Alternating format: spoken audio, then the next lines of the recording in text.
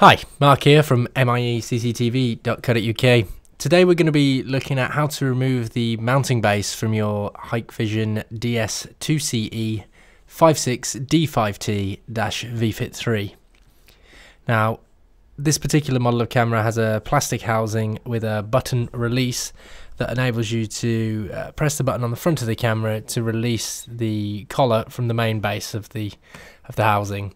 So what we're going to need to do is take the camera, grasp it firmly in our left hand, and we want to make sure that we can depress this button with our thumb, and then we've got a couple of fingers in the back, and we actually want to lift this base up.